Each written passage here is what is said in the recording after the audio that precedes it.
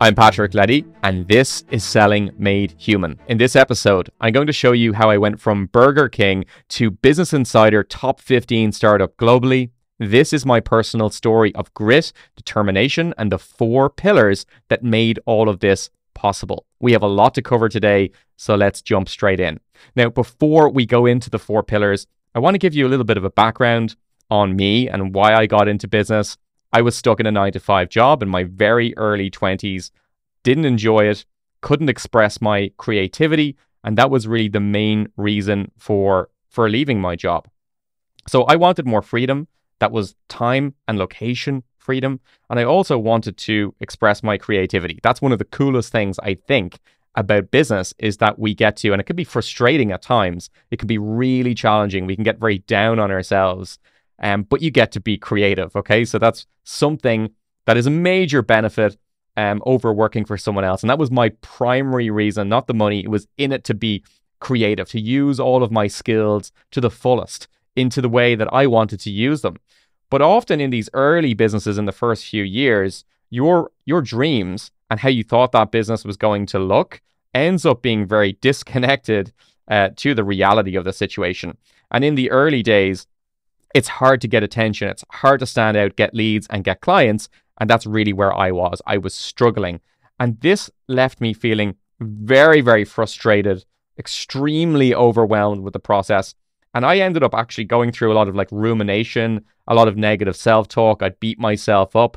Entrepreneurs kind of end up being hard on themselves. I don't know if you've noticed that, but I've worked with quite a few entrepreneurs. I'm friends with a lot of entrepreneurs. Nearly my entire circle are running businesses. They're very hard on themselves as people. They're very conscientious. And when things don't go well, you kind of end up beating yourself up a little bit more than you should. Now, the thing is, 96% or something of all businesses fail, but they don't fail in the first year. They fail in the first 3 years. So a lot of people end up actually limping along for 2 or 3 years. And then when they're actually earning less money than they did in their job and they haven't got clients and it's been a couple of years, that's kind of when they end up throwing in the towel. And I was very close to throwing in the towel in this business. So I didn't work in Burger King. Our office was above a Burger King. It was the cheapest office space I could find in Dublin, Ireland. We had all this burger aroma and grease enter the building every 5 minutes. It was terrible. We couldn't bring clients in. Our clothes literally smelled like burgers. And it was very frustrating. Very frustrating trying to get clients. And we didn't realize this at the time, but we were stuck in something called the red ocean. Now, you may have heard this before. I'm going to elaborate on this concept and explain a little bit about some of the competitive dynamics. So essentially, we had this Me Too business. So we were a Me Too business stuck in the red ocean. And that meant that we had the same offer as everyone else. We had a suspiciously similar website to our competitors. We said if our competitors have a homepage, an about page, a what makes us different page, ironically, let's list out similar things. Let's make our sales copy similar to them. Let's have a similar company name, because if that's what made them successful, well, then maybe it can make us successful as well.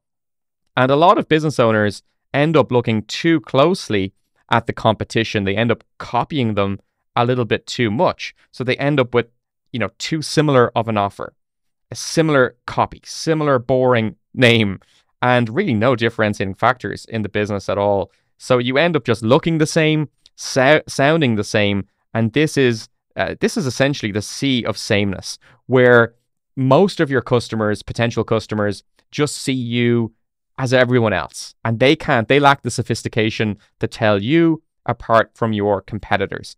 And what this does is it means that people are just looking for the cheapest option if they can't find anything that is unique about your business. So we didn't stand out. We looked the same, we sounded the same, and we had the same offer. We had basically carbon copied our competitors' websites who were also in the web design business. So when we would go and pitch for business, we just looked like everyone else. There was nothing really compelling about our pitch. And often our strategy to win was actually by being the cheapest. Okay, so we were fighting this price war. It was a race to the bottom. That's a position that you really never want to be in. And I was terrible at marketing at this stage. I was a programmer. This is 20 years ago. So I was a programmer and I didn't know anything about sales and marketing. I found it very difficult to get clients. I couldn't catch a cold to save my life. And I mean that in the sales context. No one wanted to do business with us. We were cheap. We built kind of mediocre quality websites probably at this point, and the marketing just wasn't differentiated at all. Now, I'm going to show you today the 4 pillars that you can implement to move from a red ocean space into a blue ocean space. Now, we now operate and we've had a great deal of success in our businesses, and we've gone through various ups and downs on our journey to that. And I'm going to maybe explain on this podcast what those ups and downs have been, both professionally and also personally as well. There's some really interesting things to cover. However, the blue ocean is a space when you operate in here with your business. That's a very bad stick character there. Let me draw that. Now, for those who are listening to the podcast on Spotify or Apple or Google, you'll get great value from today, but don't forget to go to sellingmadehuman.com to get the sketch file, because I'm also live on YouTube here, sketching this out, and you can get the full sketch file and the bonuses and worksheets that come with this by going to sellingmadehuman.com. It's totally free. So the blue ocean is a space where you can actually charge, okay, let me underline this, you can charge and you can get premium prices. It's also a place where competitors are irrelevant. And you might say, well, that sounds fanciful. How could I make my competitors irrelevant? How would that ever be possible? Surely in every market, there are companies competing for the same business. And that is true, usually, but there are things that you can do to stand out. And yes, no matter how difficult you have been finding it right now to stand out, to get leads, and to create clients, I promise you, if you implement what I'm showing you here today, you can move from the red ocean to the blue ocean. And it doesn't matter how competitive your market is right now. It doesn't matter how busy it is right now. This will work, and this works in hyper-competitive markets. So, as I said, the blue ocean, a place where you can charge and command premium prices, a place where your competitors become irrelevant, and a place where customers are actively seeking you out. So you're not actually doing this push marketing, okay, like in the previous example, but you have clients that are actively coming to you and that are actively seeking you out because they recognize your differentiators, and you've actually discovered a gap in the market and you have bridged that gap with an innovative solution. And you can do that in hyper-competitive, hyper-busy markets.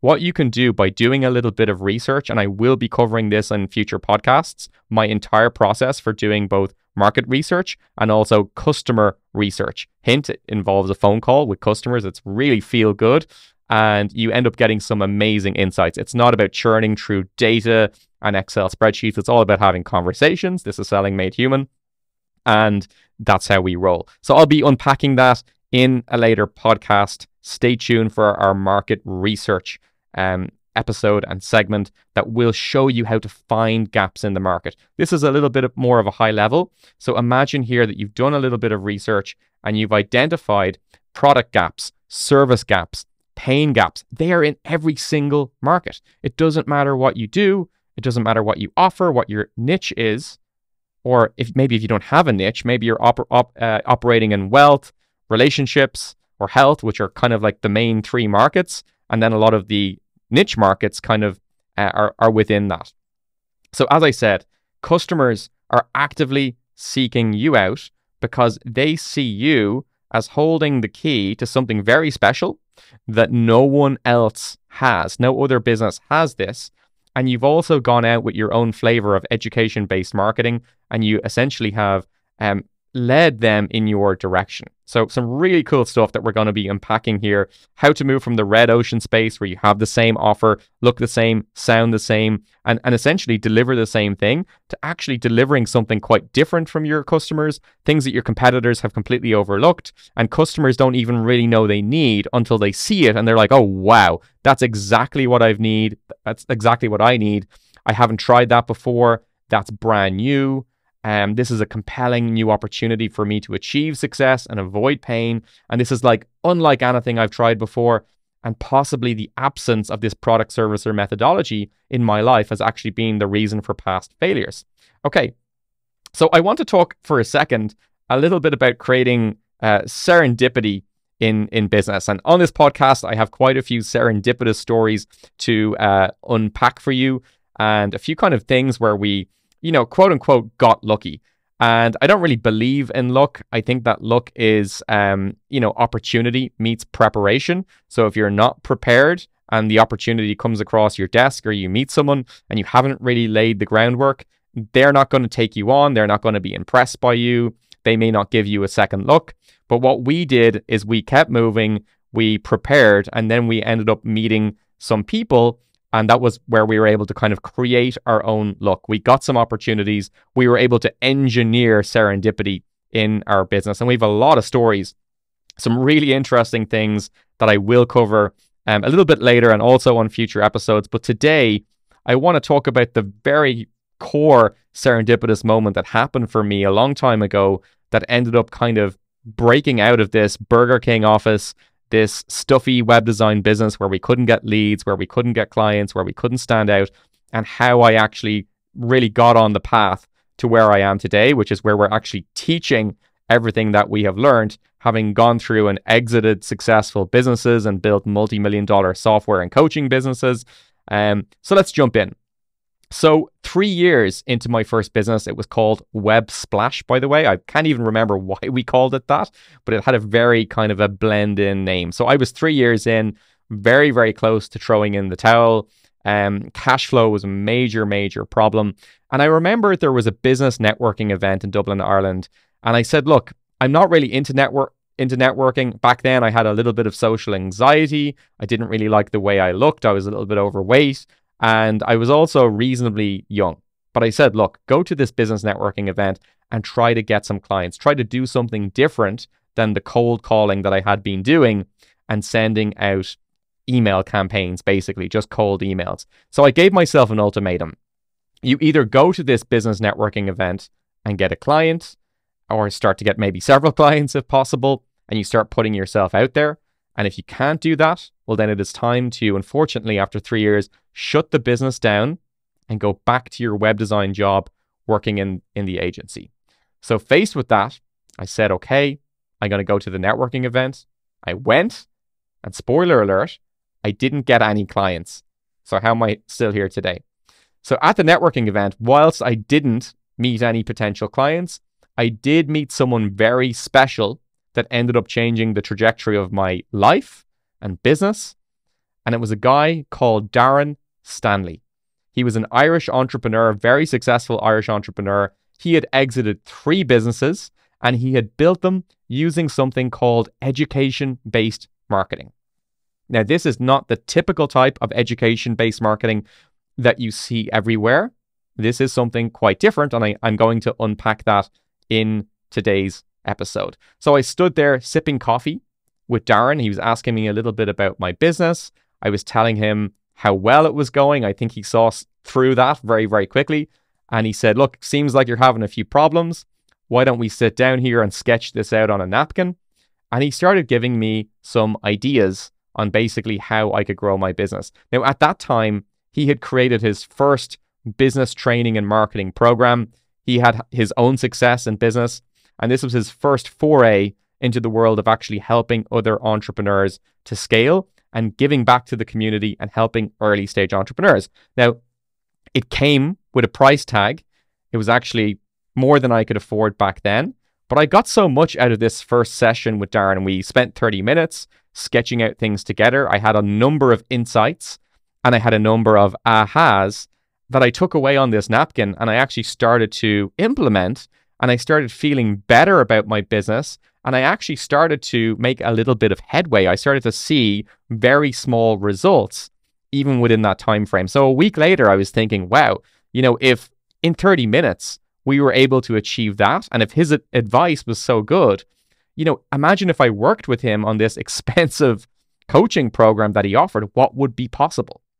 So I'd been saying this for a long time, that I needed help, that I needed to learn marketing, that I needed a business mentor. And I'd been saying I should for a very, very long time. So I slept on it. And the next morning, the should became a must. I picked up the phone and I hired Darren. Took a few days to get the bank loan. I drew down a $15,000 in the euro equivalent bank loan. That was my first ever bank loan. And I wired the money to Darren.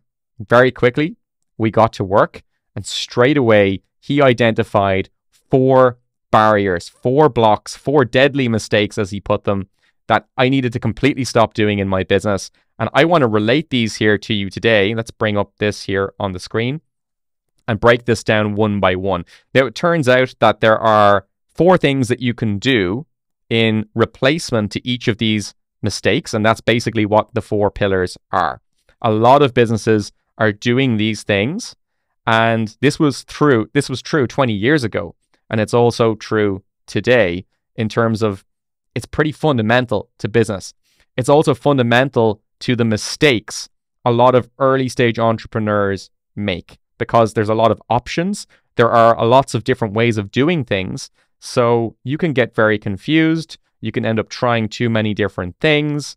And these mistakes are so typical 5 years ago, 10 years ago, 20 years ago. And today, people still make these mistakes. So this is going to be hugely valuable. Let's go down through this now and unpack it. And then let's look at how we actually fix each of these 4 deadly mistakes. So the first one here is using saturated formats. Okay, so what could that be? Using saturated formats. What do I mean by that? Well, we'll break that down in just a second. Number 2, trying too many channels at once. Okay, maybe slightly more self-explanatory, but let's leave that there just for a moment. Now, this one you probably won't get. Feeding the content monster. What could that be? Feeding the content monster. And then we have cheap offers plus the value ladder. Now, you may have heard the value ladder before. You may not have heard of it. We will talk about that later. And as I've said, Darren gave me the 4 pillars that basically correct for these 4 mistakes. He made them in his early stage businesses. It set him back by years. I was set back by 3 years initially. So we will be covering this later. I'm going to show you the 4 pillars that essentially eliminate, let me change the color here, that essentially eliminate each of these mistakes. All right, so what are saturated formats? And why is it a mistake to use saturated formats? So first of all, what I was doing in my business, now if we go back to that time period, the saturated formats of the time were quite different to what is saturated today in 2023. Very, very different. But what I was trying back then, a lot of other marketers and a lot of other business people were using those formats as well. So it was hard for me to cut through the noise because they were recognized as marketing mechanisms, not as useful education, utility-based, tool-based things that people found useful. It was seen as an annoyance. So things like sending cold email, things like cold calling, and even doorstepping businesses. I went into physical businesses in Dublin, believe it or not, went in and to reception and asked to kind of like speak to the manager. And that was one of the ways that we tried to generate business. But there were other people doing that at the time, and a few other things that I won't go into because it's not relevant in today's day and age.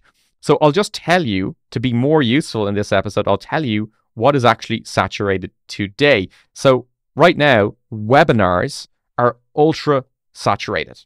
And the reason for that is that people see them as sales tools, not as educational formats that they can learn from and maybe, achieve something with. They're really just seen as sales tools. The same with funnels. Funnels are just seen as a way of very quickly selling low ticket offers, making a little bit of money. A lot of these annoying pop-ups, the ones I'm talking about, the order bumps, the one-click upsells with the countdown timers and all of those things. And then launches. Launches is really, really saturated at this point, which is about a timeline that is important for your business, but doesn't really pay respect to the internal timeline that the customer is operating on. So you're launching once a year or once a quarter, and people have to buy when you're ready, not when they're ready. And of course, people make decisions based on internal reasons. So when they're ready, they will be basically ready to buy. And that's the ideal time to sell to them, not to manipulate them into buying during your launch because of FOMO. Now, I will be showing you in just a moment, in about 5 minutes, I'm going to be showing you a content strategy that is the opposite of one of the mistakes, which is feeding the content monster, which actually creates this internal urgency in your prospects at a very deep level. So there's no superficiality to it. It's actually quite ethical. And that is the best way, FYI, just to generate a prompt. We'll come to this in future episodes. I will be breaking down the BJ Fogg model of prompt, behavior, and ability, which is in psychology what causes people to act and do certain things, from getting your morning coffee to buying a course, a software, signing up for a coaching program, things like that. But I digress. All right, so these are very saturated formats. I was using similar things, similar but different things, because it was 20 years ago back in the day, and people just saw those as things that were, really quite, I wouldn't say boring, but used for marketing. So they were seen as marketing tools and gimmicks, not as helpful. So what's the next best thing? So what do we do? So how do we fix this if we have saturated formats? So instead of using saturated formats, try experimenting with new formats. And that might seem overly obvious, but you might say, well, what would those new formats be? And there are a lot of new formats out there, to be honest. You just have to discover them. You have to do a little bit of research, and it's about moving away from the lazy world of funnels and webinars and launches and kind of quite spammy email campaigns, and moving towards these newer formats that I've mentioned here. So I'll give you some examples of new formats that you can research yourself and experiment with. One might be whiteboard videos. Now, kind of what I'm doing here is a little bit like a whiteboard video, except it's more of a blackboard video, but you could literally have a real whiteboard behind you. You could shoot yourself, you could have a real physical marker, and you could draw things out on the whiteboard and explain them. And that's different to a PowerPoint presentation, which is overdone, and different to a webinar, which is overdone because they get to see the real you, and there are no slides. You're actually drawing things. And that's something that actually is quite durable over time. People really do like this format. It's worked well in the past, and it's also coming back into vogue. Video podcasts are big right now. So think of Selling Made Human and what we are doing. And if you watch the first episode, you'll see our motivation for doing Selling Made Human. We actually broke down our full content strategy and marketing strategy behind it. Also, live workshops, really connecting with people, building rapport, getting in front of them, teaching them. Interactive lectures of some kind where it's recorded, but unlike a webinar, people can actually interact with the videos, ask questions, kind of choose their own adventure. And of course, we also have video quiz funnels. And that one, of course, full disclosure, we do sell a software that does video quiz funnels. So we are biased clearly in saying that. So the overriding principle or idea here is to essentially become the face of your business. If you can become the face of your business and build trust and build rapport and show people that you can help them by actually helping them first before money changes hands, what a great opportunity for you to stand out and out-teach the competition. I talked about that in episode 1.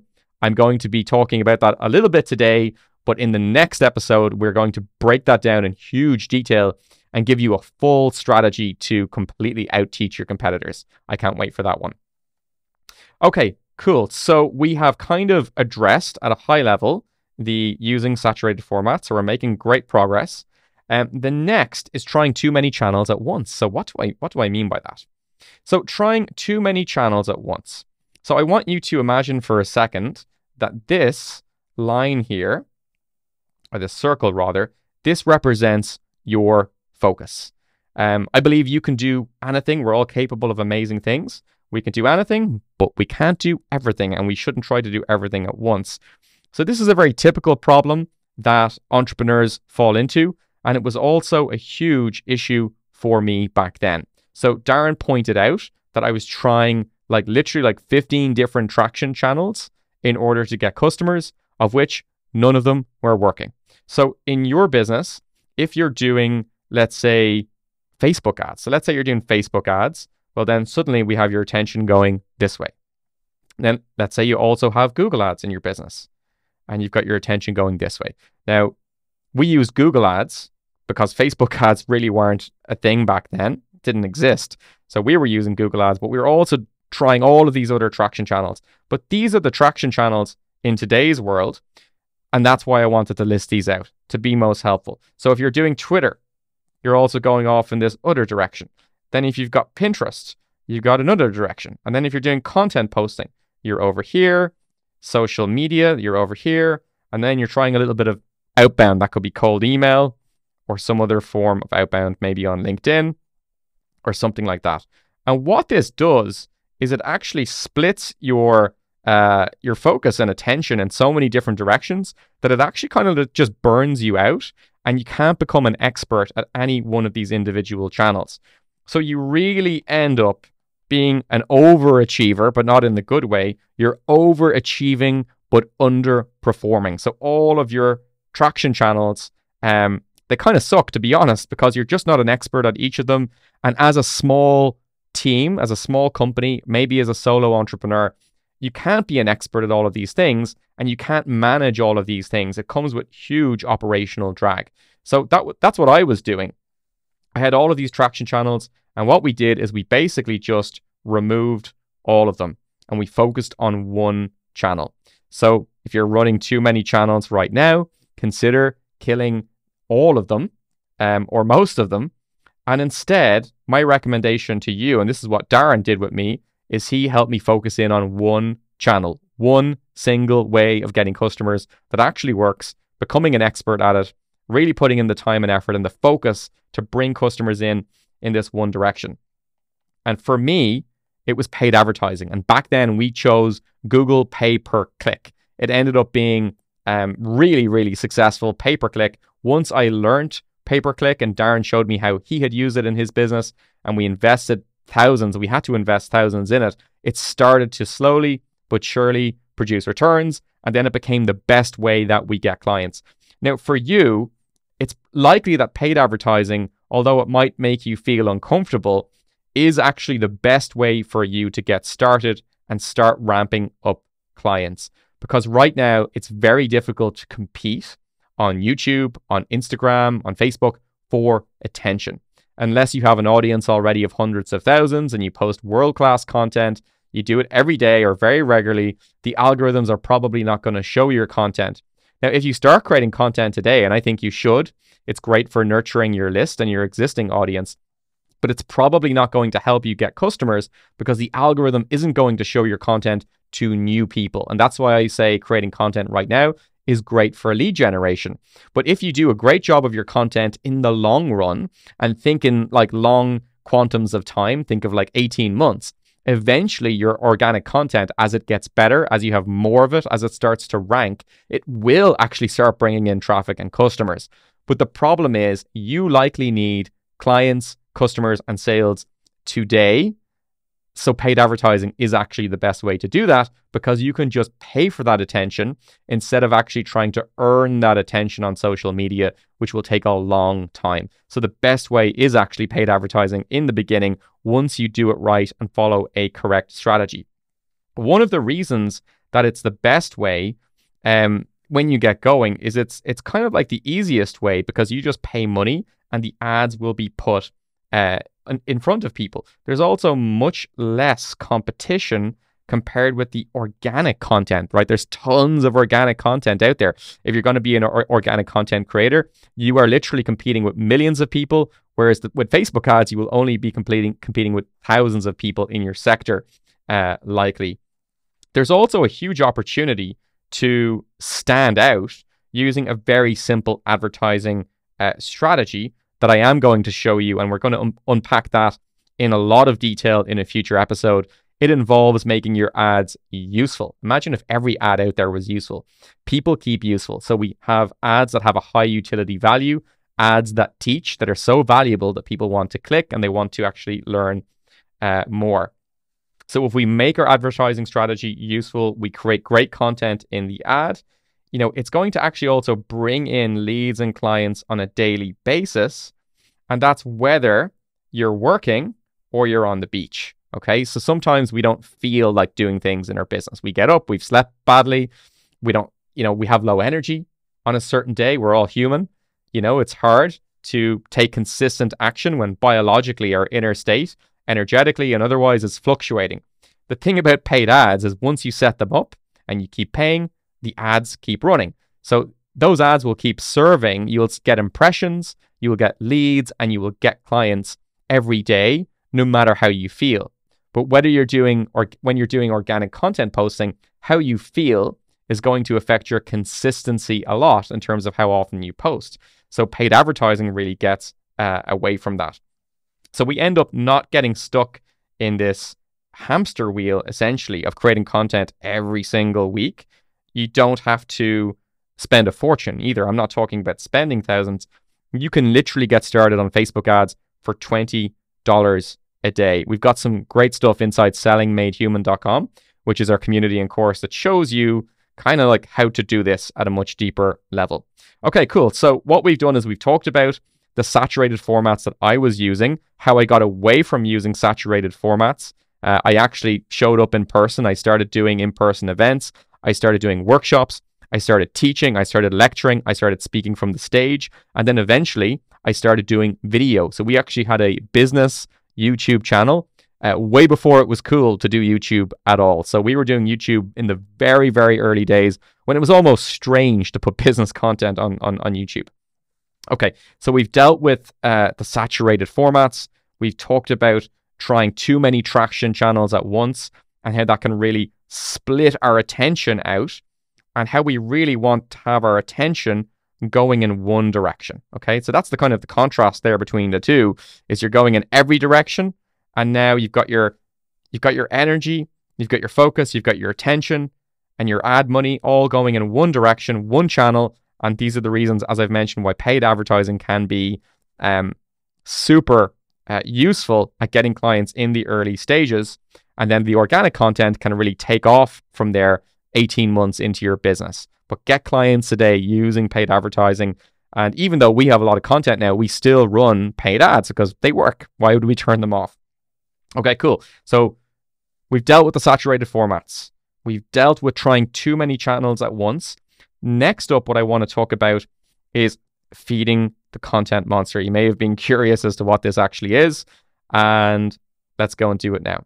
So here's what I mean by feeding the content monster. And the thing is, there's a lot of this generic content out there on the internet. Okay, so open up Instagram, open up YouTube, watch a video. Okay, it's very likely that what you've just watched and consumed, you already know. You've seen it before, you've heard it before, and it's already widely accepted what that person is saying. So they're not really adding much to the world, and they're not getting you to think differently about yourself or your situation. The content is not frame breaking. The majority of content out there is highly generic. It's generic content. It's been done before, it's been said before, it's photocopied, or it's rehashed content, and that is bad because you end up blending in. Okay, so that's heading down into the negative leads, negative attention attributes. You end up just blending in. And the other problem with generic content is that it doesn't cause prospects to act. Okay, people say, oh, that's interesting. I remember someone else said that before. I think I've heard that before. Oh, that's very nice. Thank you for that useful bit of information. And now I'm going to go, about my day, and it leaves your mind, and you don't think differently about the company or yourself. You don't really stop for a second. It doesn't stop them in their tracks and cause them to think differently. So a lot of businesses are out there producing what is called thought leadership content. And they're trying to stay top of mind with people by giving little useful tidbits of information, little facts, factoids, interesting things, quotes. And they're doing this kind of to stay top of mind with their market. And by the way, staying top of mind is important. It's really important in marketing, but you should stay top of mind using a different type of content and content marketing that is frame breaking. Because thought leadership, while it will help you stay top of mind, people keep seeing it and consuming it, but it doesn't cause an internal shift. It really is not compelling enough. It's not frame breaking. People see it and they're like, yeah, I've seen that before. Oh, that was useful. Thanks. Not going to change my patterns, not going to change my behaviors. It simply leaves people saying, well, that was interesting. Thank you. And we don't want people saying that. We want people saying, I need to change. Wow, that bit of content that video. That's really helped me to think differently about my situation. They've really shined the spotlight for me on the truth of my situation. I didn't know this before. I didn't know that what I'm doing is actually totally wrong and is actually pushing me further away from the success that I want. So think about this. If your competitors could reasonably say it, well then it isn't unique or compelling. So if your competitors could reasonably say the same thing, okay? So if there's a way that what you're saying right now, if you think, well, my competitors could kind of say something similar to that, there's nothing stopping them. In fact, they routinely say things similar to this, and I say things similar to them, and the content is not thematically linked, it's not frame breaking, it doesn't lead people down an ever-increasing awareness of thinking differently about their problem, so that eventually they think differently about the company, but more coming on that later, and more coming indeed in the next episode on how to really think about building a structure out of this in your business. Okay, so next up, let's talk about how we move away from this feeding of the content monster and what is the solution. Okay, now I've given you part of the solution already, so it's kind of obvious, but instead of feeding the content monster, we really should try creating frame-breaking content. This means that we're giving customers an aha moment. This is the most powerful marketing strategy on earth. It is also the most misunderstood, and it is the most underutilized, leaving the door wide open for you and I to out-teach the competition and give customers insights. And the thing is that these aha moments end up being thematically linked, and they create an ever-increasing awareness of the problem and why they should solve the problem now, and how if they don't solve the problem, all of the bad things that are going to happen. That could be emotionally, physically, financially. And what we're doing is we're really just revealing the truth of the situation to them. You know, think about this for a second. Here's a question. What do your prospects misunderstood, or what do your prospects not understand about their situation but should? So what are your prospects overlooking about their situation? What is the dogma in your industry where all of your competitors and industry peers are teaching your customers in a certain direction, and that's often wrong, out of date, invalid advice that actually keeps the customer stuck? Think about that for a second. Maybe jot down a few notes, and also let me know in the comments below what that is for your particular business or industry. So the challenge is then to not create more content, and to, instead of feeding the content monster, to create a much smaller amount of frame-breaking content that is thematically linked. And as I just underlined there, less is actually more. So create content that challenges and refines the way prospects think. Provide them with a series of aha moments and make them realize that they need to change their current approach, and they need to change that current approach basically now, not later. And that gets them to say, wow, I'm not just up to my ankle in problems, I'm actually up to my neck. I'm out in the middle of the lake, I'm drowning, and I need a new and better way. So what actually happens here is we take the customer's A-frame. So this is about kind of like shifting beliefs now. We want to get customers from the A-frame into what is called the B-frame. Now, a lot of marketers build their whole businesses on B-frames. It's all about selling the outcome and selling the future, and life will be great when you buy our product or service. They sell like the future of the product. But in the marketing, they don't really do a very good job of agitating the customer's A-frame, the current situation, the pain of the same, the pain of the status quo, all of the things that they're doing that are outdated and that are wrong. So customers say, wow, I'm not just up to my ankle, I'm up to my neck. I really need to change what I'm doing, or this is going to be a lot worse than I previously thought. And wow, I really need to change now. And I'm going to try this new way.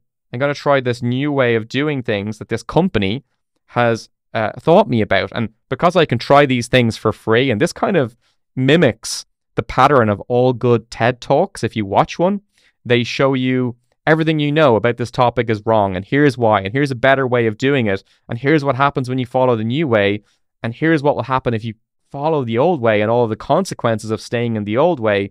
And they give you the new way kind of for free, and you try that and you're like, wow, what a great speaker. You follow them on Twitter, you subscribe to their emails, and then later you might be like, wow, they've like really helped illuminate the truth about the situation for me. They've opened my eyes. I've already experienced wins from trying their free content. Now I want to do I want to go the whole way. I want to actually achieve my complete outcome. Well, then you're going to really value that company's uniqueness and differentiators as the best way of getting there. So we smash the A-frame, you completely break the A-frame, and then customers realize they need to change. And then you don't need any deadlines anymore. You don't need any launches where you force customers to buy on your schedule. Don't get me back into the saturated formats again. But that's essentially what I mean. So again, I will be breaking down this AHA concept in a little bit more detail, in a lot of detail in the next episode, but that's going to just whet your appetite for what's coming and will get you thinking differently, hopefully, about your own marketing and the need to do this. So we are making great progress. We're nearly there. We've talked about feeding the content monster, why you shouldn't create lots of content, why you shouldn't be stuck on the hamster wheel of creating lots of content, and how more content is not better, and how most content out there is generic, photocopied, rehashed, that causes prospects to say, oh, that's interesting, not, oh my God, I need to change right now. I can't believe that what I've been doing is wrong. And this is the cost of doing things wrong. And wow, this new way looks amazing. And I'm already trying the new way and I'm seeing that it's already working. Wow, that company that has these features and benefits that I didn't really care about before, I now suddenly see how those differences matter to me in compelling ways. Wow, they're the only company that I want to deal with now. And that's how you create a category of one business. That's how you create an all roads leading to you situation. That's when you become the customer's only choice. All right, so the last one here that we're going to talk about is essentially cheap offers and the value ladder and how damaging it can be. So mistake number 4 is the cheap offers and the value ladders. And we've seen a lot of this in recent years. You know, you sell the $27 thing and then there's like some kind of an upsell to sell the 99 and then you so on and so forth. So you land and you expand. And I really thought this in my initial business. I thought that this was something that I also needed as well. And Darren illuminated this for me, that really this is something I could completely ditch and leave. But in the early days, I thought that I must sell something cheap before selling something expensive. It turned out to be a complete fallacy. It was wrong. It was completely fake. And I later learned that the history behind low ticket offers was that it was really there for large companies to offset their ad costs at a very high volume. So when you're still a small business, you can run ads, sell one expensive thing, which is the real thing you want to sell anyway, and make all of it work. You don't need low ticket offers to offset ad costs because your advertising budget isn't that big and you're getting very good results and you're getting early conversions. But once you scale your business and once you start spending millions of dollars on advertising, what happens is your advertising actually gets much more expensive because the marketplace becomes saturated by your ads. Initially, it creates a lot of customers, but then once people have been overexposed to your marketing for some time, the effectiveness of your advertising drops, meaning that it becomes much more expensive. And that's why these much larger businesses doing multi-million in revenue then introduced the low-ticket products in order to break even on their advertising costs, which had gone up. So as a small business who's not advertising using millions of dollars of ad spend, you literally don't need to do this. This was invented by big businesses for big businesses to pay for their ballooning ad costs that naturally happen when you actually when you scale.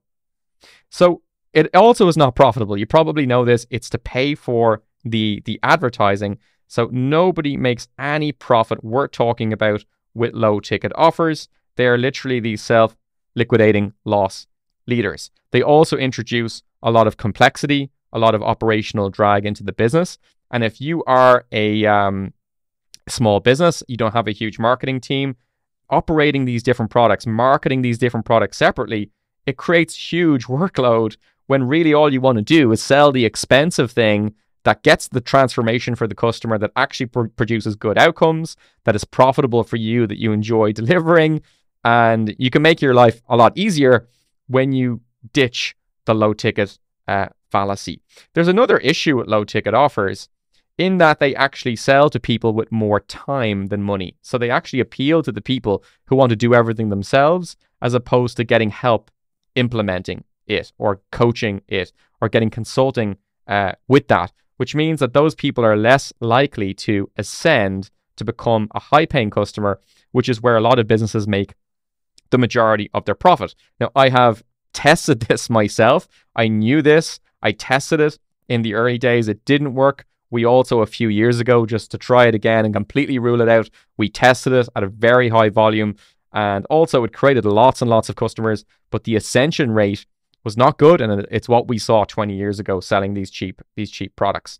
And the thing is that you want your offer to appeal to people with more money than time. So if someone has more money than time, are they really going to want to buy something for $27 or $99? Not likely. They don't have the time to actually consume it and implement it. They're too busy, and they would rather just pay someone to get them the outcome and get the transformation. Another issue here is that these low ticket offers, they often cheapen your brand and add this operational drag that I've already explained. So they cheapen your brand. You know, Rolex doesn't have a $100 watch or a $50 watch. Their watches cost thousands of dollars. They don't chip away at their brand. So that's low ticket offers, that's cheap offers and value ladders, and why they're really only applicable for large businesses, and why if you have these right now and you're a small business, it's likely adding a lot of operational drag. It's confusing your customers, it's cheapening your brand, and it is damaging your ability to actually scale and become profitable. So the solution, instead of cheap offers and the value ladder, what we want to do is implement one power offer. One power offer, and I'm going to break down exactly what power offer looks like, okay? So the power offer is of the idea that you can actually give your best content away for free, and you absolutely should, because otherwise people have no idea that you're actually good. They see you giving your worst stuff away for free. They just assume you're bad at what you do. So give your best ideas away for free, charge for implementation, and really all we need to do is to sell to the top 1%, the people with more money than time, and then actually get these ideas out to the biggest, widest possible audience.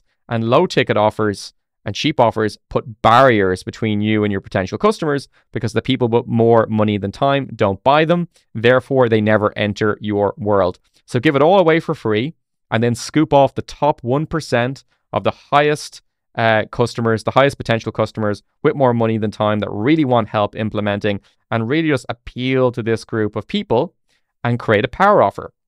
So you might ask, well, what is a power offer? Well, a power offer is kind of one thing. It's one offer. It's one outcome, one promise of transformation. It's essentially one thing, but it is delivered in two different ways. And the two different ways are, the first way is it's delivered the expensive way, which is, you know, we implement it with you, it's done with you, or maybe it's done for you, and then you actually downsell to the do-it-yourself version, which ends up being cheaper. So where do you actually, how does this work? How do you actually start this off? Well, it all comes with a phone call. So rather than selling low-ticket products by credit card, you are encouraging people to book a phone call with you. On that phone call, you give them an amazing experience of what it's like to work with you. And then at the end of the call, they're paying to continue the amazing experience that they've already had. And that's what we advocate in Selling Made Human. You'll find inside sellingmadehuman.com some of our sales materials that elaborate on this in a little bit more detail. So what we're trying to do on that call is basically sell the most expensive thing first. So think of this as the descension model. If the earlier version with the value ladder is the ascension model, this is the descension model. So we try to sell the most expensive thing first, the thing that the customer really needs, that gives them the biggest transformation. And then only at the very end of the call, if it's an absolute no, they don't want it and they can't afford it, then what we do is we downsell and we say, look, why don't you take the do-it-yourself version? It comes with a course, it comes with a community, and it's really going to help you get the transformation, even though you can't work with me directly. You might do that at the very end of the call, or you might wait for the call to finish and then follow up via email with essentially your downsell offer. So this is a great way then of trying to sell your most expensive thing first, the thing that people actually need, and then downselling from there, rather than actually trying to sell very cheap things and ascend into high value customers. This is also a model that is much simpler, to be honest, than doing it the other way. It has less operational drag. And this is exactly what Darren showed us to do in our business.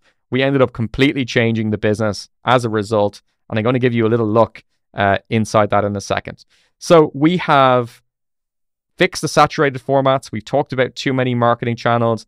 We've talked about feeding the content monster.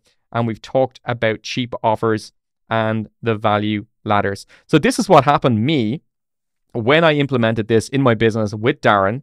I went on essentially to out-teach the competition.